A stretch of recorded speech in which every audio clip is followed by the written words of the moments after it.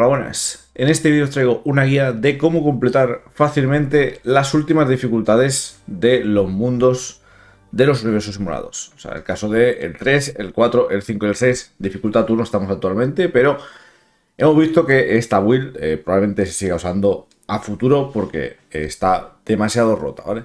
Entonces, de la build de la que vengo a hablar es de la de reminiscencia, ¿vale? Será de congelar. Luego hablaré del grupo cruzado y luego tendréis el gameplay mío contra el boss del mundo 5, ¿vale? Entonces, lo más importante de esta build es que haces que el enemigo, sea el boss o sean los ads, estén totalmente congelados durante prácticamente todo el combate. El 90% del combate veréis luego en la parte del vídeo. Y la habilidad más importante sería la de esta de aquí, la de experiencia perfecta fully. Pero vamos, lo que hace esto es que cuando está un enemigo congelado, tienes, o sea, cuando le pegas un golpe al enemigo congelado, le puedes meter disociación durante un turno. La disociación, ¿qué es lo que hace? Es lo que hace que toda la build funcione. Sin esto no valdría para, no haríamos daño. Infligido por condiciones de las reminiscencias específicas. Los objetivos afectados se consideran congelados. O sea, es como... O sea, le metes otro congelar que le dura un turno más. Y no pueden actuar durante cierta cantidad de turnos. Cuando se disipa este efecto, se recibe un daño de hielo adicional equivalente al 30% de los PV máximos del objetivo enemigo. 30% no es como tal 30%, porque imagino que resisten, ¿no? Contra el boss veréis que no le baja el 30%, un 30% todavía, le quita un 15% quizás, o por ahí. Pero es lo que es nuestra fuente principal de daño, es la disociación. Entonces, ¿cómo funciona el resto de cartas para hacer que esto funcione? Tenemos la primera, que hace que si te metemos, si rompemos la debilidad, o sea, si le rompemos la barrera blanca al enemigo, le metemos también disociación. Esto pues yo lo llevo en el combate, pero al boss no le rompo nunca la debilidad porque no llevo ningún personaje que le rompa la debilidad. Pero luego hablaré en el tema de la composición de equipos, os hablaré de cómo hacerlo más fácil, incluso que lo hice yo. Este también es muy importante. O sea, sin este no es lo que me hubiese pasado, porque necesitas más puentes de congelar. O sea, yo tener en cuenta que solo he usado a la Mark 7, que es el único personaje de hielo que tengo. Si tenéis más personajes de hielo será más fácil hacerlo. O incluso con otros. Después de que un objetivo enemigo reciba 6 ataques, hay una probabilidad base del 120% de congelar al enemigo. Un turno. Entonces, cada 6 golpes hay que ir contando. Incluso los ultis también cuentan. Los ultis de... Incluso los de AOE. Cuenta todo, ¿vale? Sale un contador debajo de la barra del enemigo, donde está la lista de bufos, y veis ahí cómo va subiendo el contador. Estos serían los de la resonancia de vía, que ahora luego hablaré de ellos. Estos dos. Y este también. Luego, de los azules, de los de 2 estrellas. Este no es importante. Este no vale, no lo necesitamos para build. Este no lo llevo yo, pero os puede ayudar si os sale el de al entrar en combate cada enemigo se puede congelar. Tienes una probabilidad de congelarlos. Este es un extra de congelar, que puedes llegarlos a congelar. Y abajo, aparte, si lo mejoramos a una estrella, que creo que lo llevaba en el combate que lo hice, lo podemos congelar más fácil. A los enemigos incluso no resisten menos. Siguiente, cuando el personaje es una habilidad definitiva. Lo de la habilidad del hielo creo que lo llevaba, pero no es necesario. Este sería el que rompe la build, ¿vale? Sobre todo, cuando se disipa el estado de disociación de un enemigo, hay una probabilidad base del 50% de que se vuelva a congelar. Entonces, o sea, la rotación sería, tú congelas al enemigo, veremos los medios ahora después de cómo congelarlo, le pegamos una hostia, le metemos disociación, y cuando acaba el efecto de disociación, aparte, tienes 50 o 75% si lo mejoras de que se vuelva a congelar. Y haces como una cadena, te puede salir una cadena infinita de congelación y el boss no se mueve en todo el combate. Pero bueno, cuando justo se descongela, si estás preparado para recongelarlo, lo puedes hacer también. Vale, lo veréis en el combate, como me salta varias veces esta carta. Y esta es la que no debéis escoger nunca. Cuando atacas a disociación, eliminas la disociación del objetivo infliges daño extra. No la cojáis porque os pueden matar por esto, ¿vale? Si, como peleas un stun y el boss se vuelve a activar y te reparte la cara, ¿vale? Si no la cojáis nunca esta. Delante de una estrella, ¿cuáles son las importantes? Esta sería la más importante de todas. Por cada bendición de la reminiscencia que se tenga, la probabilidad de resistir la congelación del objetivo baja, ¿vale? La tenía incluso mejorada, ¿vale? O sea, era un... O sea, 8 por 9, básicamente, de probabilidades de que no se... O sea, le bajamos la resistencia un montón, básicamente, ¿vale? Sin esto, no va a resistir. O sea, esta la tenéis que coger obligatorio. Y si la podéis mejorar, mejorarla, ¿vale? Sin esto no van a resistir. Y veréis como en el combate creo que no me resistió prácticamente ninguna vez el boss o una vez. Esto pues es más daño contra enemigos congelados. Lo podéis coger para acelerarlo. Esto también. Más daño incluso. Eso son más o menos iguales. Esto es cuando le lanzas un ataque por debajo del porcentaje de vida. La primera vez que lo haces lo puedes congelar. La cogí porque es un extra. Y aparte necesitas coger cantidad de habilidades para desbloquear luego las habilidades especiales de la vía. Esto de que cuando congelas, pues un crítico haces, no es importante, pero es daño extra. Cuando congelas recupera 8 puntos de energía, energía extra para el que congela. Cuando se inflige congelación, el personaje tiene un escudo, es otra carta extra que puedes coger. Y el acierto de efecto del personaje aumenta un 16%, cogerla, ¿vale? Porque esto ayuda también, ¿vale? Junto con el de bajar la resistencia, son necesarias estas dos. Ahora, el tema de las vías. Vale, que esto lo voy a mostrar aquí al empezar. Como se lo doy aquí a entrar. Eliges cualquiera. Y aquí nos sale, ¿vale? Elegiríamos la reminiscencia. Y lo que hace esto es... con esta habilidad hacemos daño de hielo y congelamos. Tiene una probabilidad bastante alta. Si le hemos bajado la resistencia, si no hemos subido el acierto, lo vamos a congelar. Entonces, con eso vamos a congelar. Y luego de estas de aquí, ¿cuál has escogido yo? Porque yo tengo el talento ya, o sea, ya he desbloqueado los niveles para poder poner dos. Esto, por bajar en el árbol de habilidad del universo simulado, podemos escoger una, dos o incluso tres al final. Podemos escogerlas todas. A más cartas escogemos, más podemos activar, ¿vale? Yo de momento puedo activar dos. La más importante, diría que es esta. Ya que cuando tiramos la resonancia de vía, le ponemos río eterno que hace que dure el doble el congelar. Entonces, pues es un turno extra que tenemos para volver a cargar la forma de congelar. Y luego la segunda más importante que cogí yo, esta no, esta es para regenerar, esta sería la tercera que escogería yo. La segunda que cogí yo sería esta, que cuando tiramos la resonancia de vía, le metemos un debuff a los enemigos que le reduce la resistencia. O sea, básicamente que si hay alguna posibilidad de que nos resistan, con esto no van a resistir, porque quitamos un 100% de golpe cuando tiramos la resonancia de vía. Eso serían el tema de las cartas. Vale, ahora, ¿cómo sería la build que usé de personajes? Los personajes que usé fueron el prota de fuego, ¿vale? Que tenéis el vídeo de cómo lo llevo. Básicamente una carta super rancia de 3 estrellas. Y los artefactos, lo más importante sobre todo con esta build es tener el casco subido en todos los personajes. Que tengáis vida suficiente para sobrevivir. No necesitáis daño. Daño necesitáis para limpiar las primeras oleadas hasta que desbloqueéis la disociación. Healer, la Natasha, para sobrevivir. Mars 7 sería de los más importantes. O sea, la tenéis todos. Es la que con el ulti congelamos múltiples veces durante el combate. O incluso con los counters.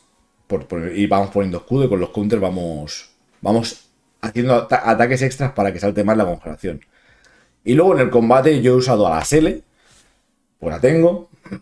Pero veréis que no... Su función de la Sele... Su función de la Sele no es hacer daño. Es hacer más ataques. Hacer más ataques para que se... Le salte lo de los... Cada 6 ataques se congele. Entonces, si tenéis al Dangen con la misma velocidad, con 120 de velocidad por ahí, vais a hacer exactamente lo mismo. ¿Vale? Entonces, no es necesaria la Sele para nada. Su función es hacer ataques. ¿Vale? Entonces, durante el combate, que lo veréis ahora, os lo dejo el combate, lo importante es tener el contador de cada 6 vigilado, tener el ulti de la Mark 7 controlado y tener la habilidad de la vía controlada, sobre todo en el cambio de fase, que se descongela sí o sí, tener o el ulti o la habilidad de la vía preparados para tirárselos, que tiene 3 fases. Y también tener en cuenta de que mete Mind Control, o sea, control mental. Con la Natasha, si la lleváis, tenéis este rastro que dispelea. Tiene 2 formas. La fase 1 mete a 1 y en la fase 2 deja como 2 debuffos encima de 2 personajes, que creo que no me lo puso ninguna vez en este combate. Y tenéis que tirar la cura y dispelearlos antes de que se acabe el tiempo, o os hace Mind Control a 2 personajes a la vez. ¿Vale? Así que importante eso para el combate. Y bueno, hasta que va a ser mi parte en el vídeo. Os dejo ahora con el gameplay. Ya sabéis, si os gusta el vídeo, dale like al vídeo y suscribiros al canal para ver más vídeos de Honkai Esta.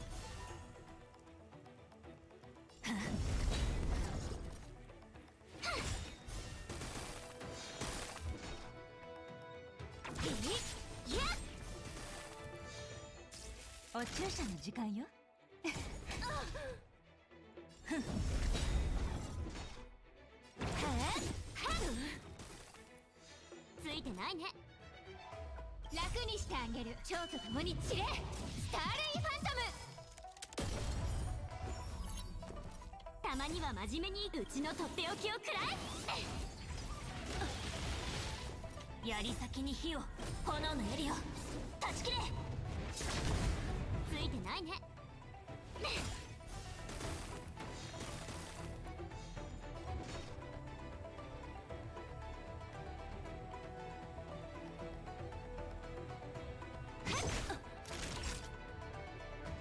おやすみ。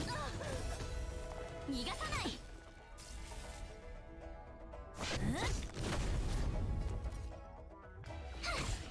うっとうしいわね。いやっ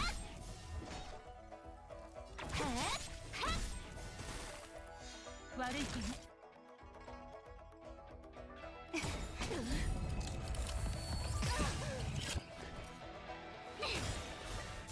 私が守る。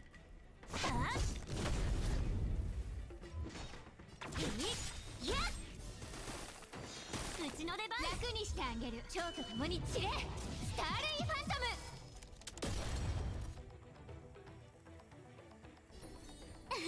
ビュー。お注射の時間よ。おやすみ。ダンス戦闘準備。誰かしら。たまには真面目にうちのとっておきを食らえ。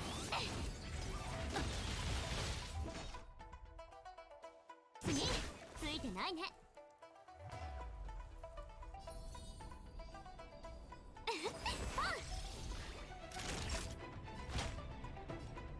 お薬の時間よ。私が守る。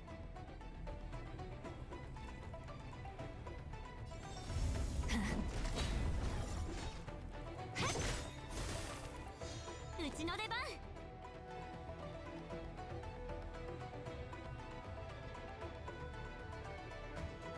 槍先に火を、炎の槍を断ち切れ。ついてないね。よそ見はダメ。逃がさない。悪い子ね。ありがとう。うっとうしいわね。次。う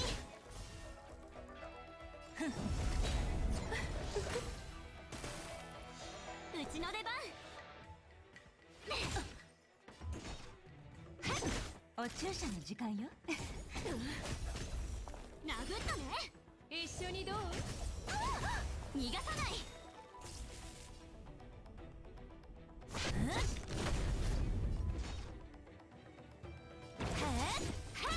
ついてないね。ビュー。いった？その程度。殴ったね。悪い子ね。ほんの気持ちよ。気にしないで。ありがとう。おやすみ。しつこい。楽にしてあげ。蝶と共に散れ。スターレイファントム。いやっ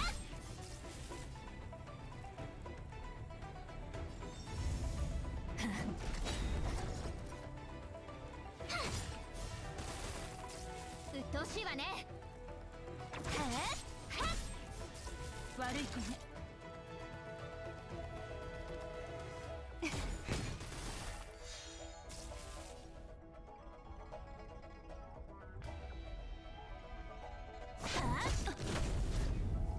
しつこい。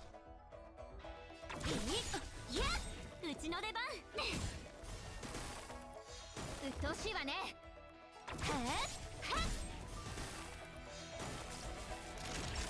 おやすみ。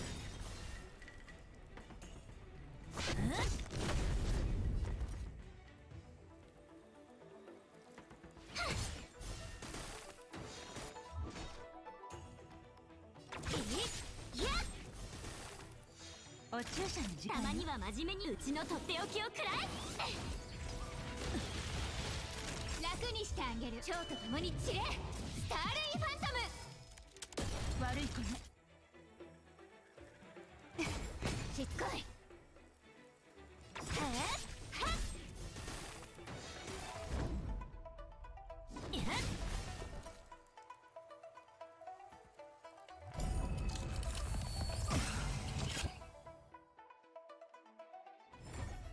見事な手術だったわね。